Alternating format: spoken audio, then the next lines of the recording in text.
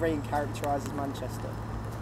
I do believe that because of where we live and what happens in the rain. I feel like most of the year it is raining, so I feel like it's a big part of where we are and where we live. It's a creative hub of the UK. I feel like the rain kind of moves to the beat, you know what I'm saying? Like the music that gets going. Yeah. I mean, not really. A lot of people mention that it's a rainy place, but I come from the Lake District, so no, not really. Yeah, I do, I believe so. I feel it's a characteristic of Manchester in itself. When people think of like the north or like Manchester, I think it is raining. I don't know, people do think of rain. If it's not raining, it doesn't, I don't know, for me it doesn't feel like Manchester sometimes. I'm not sure. Definitely, yeah. No.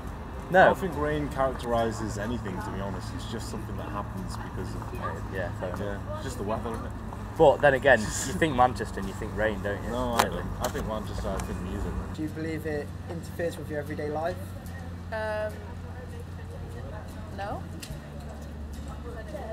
Right now it's making me very wet and soaking, but in general I feel like, I don't know, just got to learn to deal with it. Also it does get in the way, but you're in Manchester, so who the fuck gives?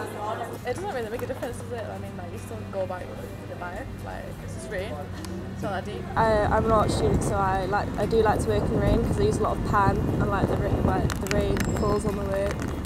Like, I do a lot of art stuff, so I can't carry from one building to another my art stuff without having to wrap it in plastic bags.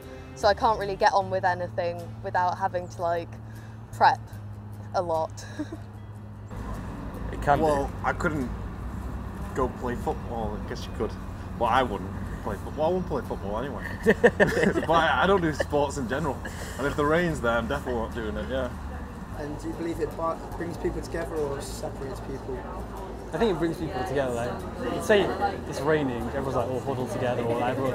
It gives you like a connection, like automatically gives you something to talk about. Everyone's experiencing the same thing together.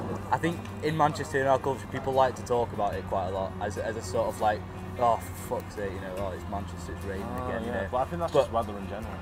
I would say when you talk about the weather, it's just a yeah, but especially in Manchester, it's always about the rain, and it's like, oh, typical Manchester, and it kind of, the fondness for Manchester, like the rain comes into that, I guess. I'd say separates people because like everyone has their hoods up, like getting on with their business, just trying to get inside somewhere dry.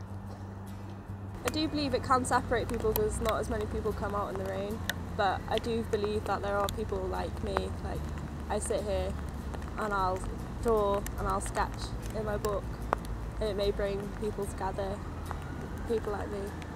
Do you believe people can find romance in the rain? Oh, that's a bit deep. I don't know, I guess so. Yeah, I guess so, if you hit it off well, I don't know. If you could talk well, then yeah, I guess so. In any situation you could. Well, it's in like movies and that, you know, the rain pours, the guy gets on one knee and shit. Pathetic fallacy and all that. Yeah. Do I do very much in the rain?